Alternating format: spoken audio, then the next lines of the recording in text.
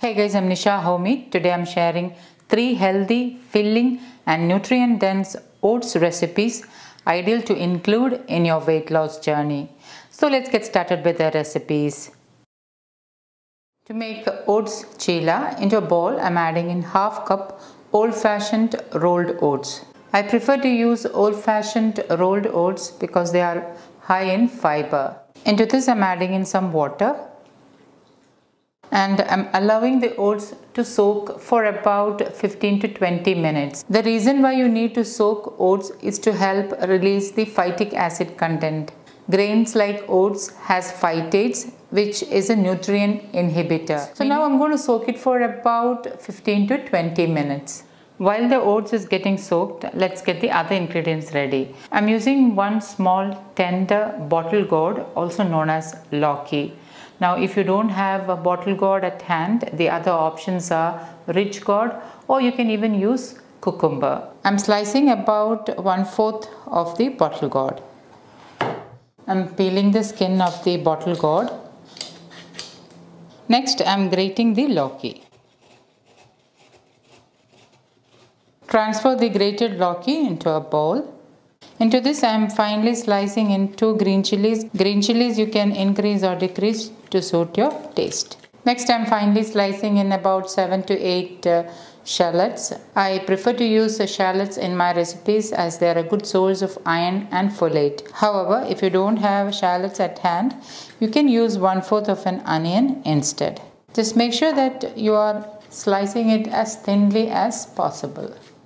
Shallots are also rich in antioxidants, so I always try to use them in my recipes. Next I'm finely chopping in a handful of coriander leaves.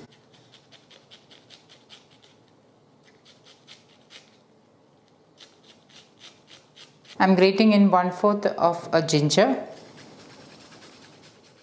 Into this I'm adding in 1/4 teaspoon of turmeric powder. Today I am using Vigon turmeric, which has high curcumin content. A fat pinch of freshly ground black pepper powder. Black pepper helps in better assimilation of turmeric. A fat pinch of jeera, also known as cumin seeds.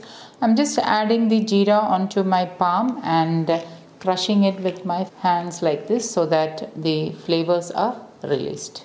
Jeera not only gives an amazing flavor but also aids in digestion. Pink Himalayan salt as needed. And now let's check on the oats. Okay, now the oats are nicely soaked, and when you take it between your fingers you can easily mash the oats. So that means the oats are nicely soaked. So I'm going to wash and rinse it a couple of times. So what I'm going to do is I'm placing it onto a strainer, and then I'll place the strainer under running water. Okay, now the oats are rinsed under running water and I'm transferring the oats into the bowl. Now with my hand I'm mixing the oats really well into the other ingredients. Since the oats are soaked really well, it will be easy to mix. So this is a very high fiber and filling oats chilla. The best part is you can enjoy this any time of the day. You can even make ahead this batter and it will stay good in the refrigerator for up to 2 days. So this is also an ideal way to meal prep, especially for those busy working people. You can also enjoy this as a filling dinner. No need to add in any extra water since the lauki or bottle gourd is tender. It will release water. So there is no need to add any extra water. Now what this grated lauki will do to the oats is that it will sort of act like a web and hold together the oats.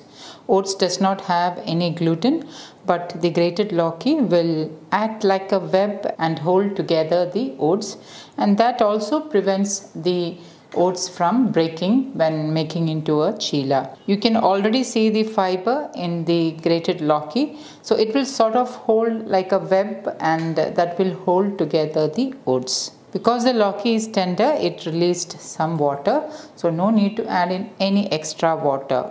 Now the beauty of this oats chilla batter is that you can make ahead this and store it in the refrigerator, and it will stay good in the refrigerator for a couple of days. So that makes this oats chilla batter an ideal meal prep, especially for those busy working people. This oats chilla is light on the stomach. It is full of fiber. Hence, it is an ideal meal for dinner. You can also enjoy it any time of the day. And now, let's make the chilla. To make the oats chilla, I am heating my cast iron tawa. And once the tawa is heated, I am greasing it with wood-pressed gingerly oil. Gingerly oil is also known as sesame oil. Reduce the flame to the lowest. Now, you can divide the batter into 2 portions. Take 1 portion of the oats chilla dough and place it onto the cast iron tawa. With your hand, press it into a round circle. You can also use a spoon to spread it out if you are not comfortable using your hands. Drizzle in 1 teaspoon wood-pressed sesame oil. Make sure you drizzle on the sides as well. Cover and let it cook on low flame. Healthy cooking is all about using the right quality of oils. So try to use wood-pressed oils of your choice or A2 Desi ghee. A couple of minutes later, open the lid. Allow it to cook for another minute without the lid. Another minute later, carefully flip it over. Remember that I am using a well-seasoned cast iron tawa and now I am flipping it over. And allow that side to get cooked as well. And once that side is done, remove to a plate. Repeat the same thing with the rest of the batter. Once it has cooled down, it stays soft, hence it is ideal to carry as a lunchbox meal. And my super healthy and filling oats chilla is ready to serve. You can enjoy this chilla with any homemade pickle or even with vegan raita of your choice. A perfect filling meal for breakfast or for dinner. Can be enjoyed by those on weight loss journey or those with health issues like thyroid, PCOS and diabetes, and also an excellent meal for weight management. To make this oats recipe, I am using steel cut oats. Steel cut oats are less processed and has more fiber. Into a bowl, I am adding in 1 cup steel cut oats. Into this, I am adding in some water and I am going to wash and rinse it a couple of times or until the water runs clear. Once rinsed, add some more water and allow it to soak for about 5 to 6 hours. You can also soak it overnight. So I am going to soak it for about 6 hours. After 6 hours or the next day morning, if you have kept it overnight, the steel cut oats are nicely soaked. So I'm going to wash and rinse it a couple of times and then I'm going to keep it on a strainer. I have washed and rinsed it a couple of times and then I have kept it on a strainer. To cook the oats, into a saucepan or a sauce pot, add in 2 1/4 cups of water. If you like your oats to be slightly on the runnier side, you can add in up to 2 1/2 cups of water. Anywhere between 2 cups to 2 1/2 cups would be ideal. Once the water starts to boil, add in pink Himalayan salt as needed. Add in the strained oats. Give it a stir. And once it starts to boil, cover it with the lid. Reduce the flame to the lowest and let it cook on low flame for about 15 to 20 minutes or until the oats are nicely cooked. In between, open the lid and give it a stir, just to make sure that nothing is sticking to the bottom. You can also at this stage check salt. If you feel you need more salt, you can add in. Cover and let it cook. Also note that oats may start to spill if the lid is very tight and if you're using a smaller pot or a saucepan. So it would be ideal to give little space for the steam to release out. Do not cover it tightly once it has come to a rolling boil. Leave a little gap like this so that the steam releases out and it does not spill over. And after 10 minutes, this is how it looks. I'm just giving it a stir and I'm covering it again and let it cook for another 5 minutes. Another 5 minutes later, that is a total of 15 minutes later, this is how it looks. The oats are now nicely cooked and it has turned into the perfect consistency. and I'm covering it with the lid. I'm making a tadka, and for that I'm heating my tadka pan. And once my pan is heated, I'm adding in 1 tablespoon wood pressed groundnut oil. Instead of wood pressed groundnut oil, you can use any locally sourced wood pressed oils of your choice, like wood pressed coconut oil, til oil, which is also known as sesame oil, or mustard oil. Any wood pressed oils of your choice. You can also use desi ghee instead. Reduce the flame to the lowest and add in half teaspoon jeera, also known as cumin seeds. And once it splutters, add in half teaspoon mustard seeds, 1/4 teaspoon homemade asafoetida powder, also known as hing, 3 to 4 red chilies, which I am breaking into 2 and adding in. You can increase or decrease red chilies to suit your taste. 1 teaspoon urad dal, 2 to 3 tablespoon peanuts, some fresh curry leaves, 1/4 teaspoon turmeric powder. Today I am using Vigon turmeric, which has high curcumin content. And for better assimilation of turmeric, I am adding in 1/3 teaspoon black pepper powder, freshly ground black pepper powder. And give it a stir. The oats are nicely cooked and of the perfect consistency. Pour the tadka over the oats.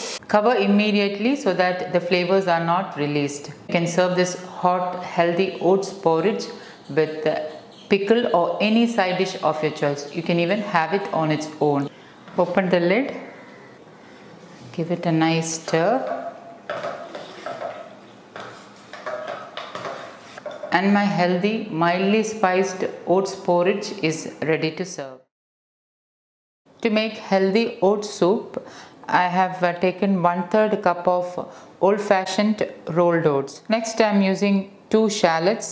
Shallots, I prefer to use them for their iron and folate. They are also a good source of antioxidants. A small green chilli, which I have finely chopped. This is about half of a medium-sized green chilli. Green chilli you can increase or decrease as per your taste. 4 garlic cloves, which I have finely chopped. The vegetables I am using are 1/4 cup carrot. This is a medium-sized carrot, finely chopped. 1/4 cup green peas. 1/4 cup baby corn. This is 3 baby corn, finely chopped. Instead of baby corn, you can use corn kernels or any other vegetable of your choice. 1/4 cup beans. This is about 7 to 8 tender beans, finely chopped. So altogether I have taken 1 cup of mixed vegetables. Now with regard to vegetables, you can use any vegetable of your choice which is available in your locality and is in season. You can also use green leafy vegetables of your choice. I am heating my sauce pot with about 2 to 3 teaspoons of wood pressed coconut oil. Instead of wood pressed coconut oil, you can use any locally sourced wood pressed oils of your choice, like wood pressed groundnut oil, mustard oil, or even A2 desi ghee. So I have added about 3 teaspoons of wood pressed coconut oil. Remember that healthy cooking is all about using the right quality of oils. So try to use wood pressed oils in your diet for your better health. And once the oil is heated, lightly swirl the pan and then reduce the flame to the lowest. Into that I am adding in the chopped garlic cloves. Lightly saute the garlic. This will help to infuse the wood pressed coconut oil with the garlic flavor, which will help to have a nice garlicky flavor to the vegetable oat soup. And once the garlic starts to turn light golden brown in color, I'm thinly slicing in the shallots. Give it a good stir. Shallots are a good source of iron and folate, hence I prefer to use them in my recipes. However, if you don't have shallots at hand, you can use 1 to 2 teaspoons of finely chopped onions instead of shallots. And once the shallots are transparent, add in the finely chopped green chilli and give it a good stir. Next, add in 1/3 cup old-fashioned rolled oats and lightly fry the oats on low flame. Frying or soaking the oats is ideal to help remove the phytic acid content in oats. Phytates are nutrient inhibitors which may prevent nutrient absorption. So it's always ideal to either soak the oats or roast the oats before cooking. So I'm lightly roasting the oats for about 1 to 2 minutes. Remember, the flame is on the lowest.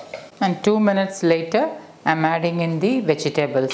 So I'm adding in all the vegetables. Give it a good stir. Add in pink Himalayan salt as needed. Give it a good stir. And allow the vegetables to saute along with the oats for about a minute or two. 2 minutes later, I'm adding in 1.5 cups of water. Give it a good stir and cover and allow it to come to a boil. While it is getting boiled, I'm freshly grinding half teaspoon whole black peppercorns. Increase or decrease black pepper as per your taste. And once the black pepper is ground, I'm keeping it aside. The addition of freshly ground black pepper in the oats vegetable soup will give it an amazing flavor. So try to use freshly ground black pepper powder. Let's check on the oats. Okay, now the soup has started to boil. At this stage, I'm reducing the flame to the lowest and I'm allowing the oats and vegetables to get cooked for about 5 to 7 minutes on low flame. 5 to 7 minutes later, open the lid. Give it a good stir. I'm just checking whether the vegetables are cooked. So the vegetables are nicely cooked. Into this, I'm adding in half teaspoon freshly ground black pepper powder. Give it a good stir. You can increase or decrease black pepper and green chilies as per your taste. Turn off the flame and I'm adding in 1 capful or about a teaspoon of unpasteurized organic apple cider vinegar. When you're using apple cider vinegar, make sure that you're using the vinegar which has the mother. The mother is actually the healthy gut-friendly bacteria. Instead of apple cider vinegar, you can add in juice of half of a lemon. Now, I like my soup to be slightly on the thicker side. Hence, I prefer to use 1.5 cups of water.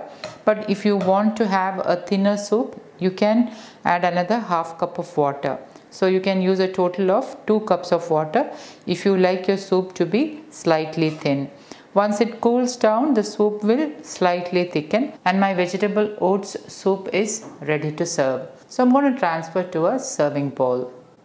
And lastly, I'm garnishing it with just a pinch of crushed red chili flakes. And my healthy oats vegetable soup is ready to serve.